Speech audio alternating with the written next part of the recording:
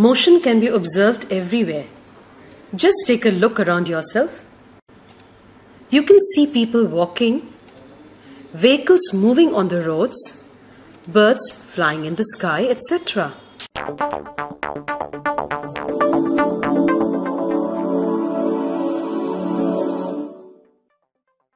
Before we talk about definition on motion and rest, let's try to imagine yourself sitting in a seat while traveling in a moving car.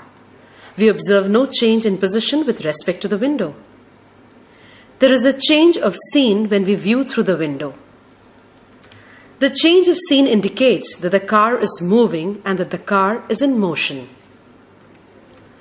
An object is said to be in motion if it changes its position with respect to its surroundings in a given time.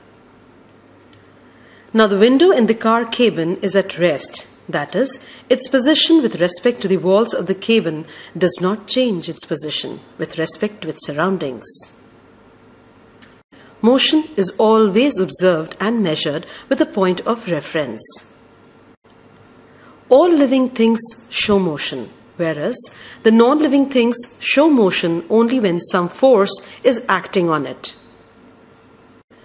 Motion can be of many types. The motion in which all points of a moving body move uniformly in the same line or direction is called translatory motion.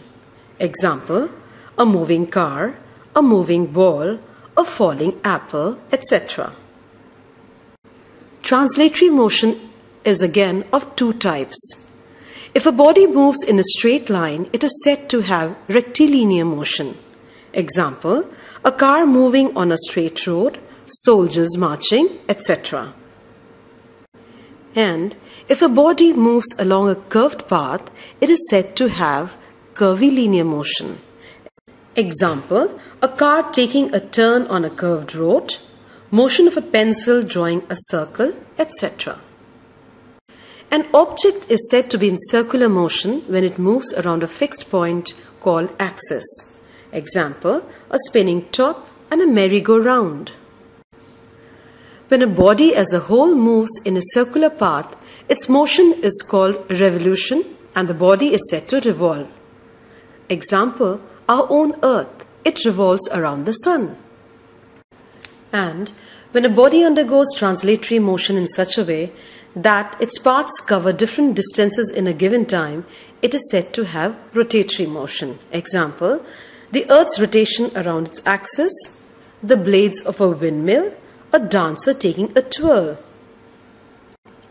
Irregular motion of a body in which the direction of motion is not fixed is called random motion. Example, a flying butterfly and the players in a field. When a body moves to and fro about a fixed point, it is said to be in oscillatory motion. For example, the motion of a pendulum and a swing.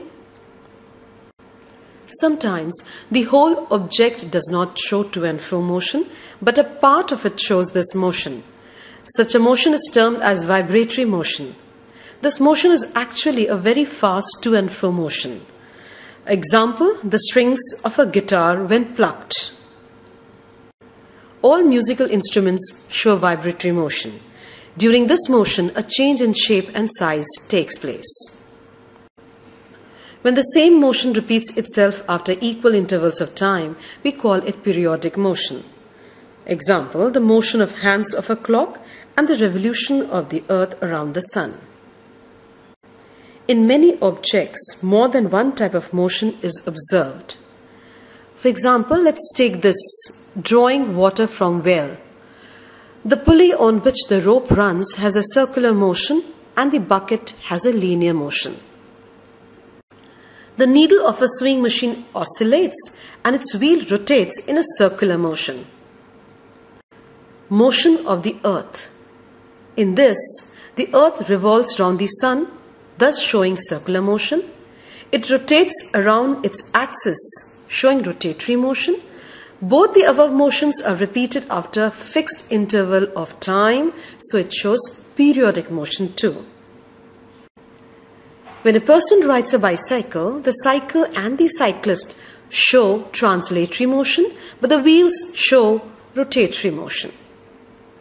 And when a screw is screwed into a box, then it shows both rectilinear and rotatory motion.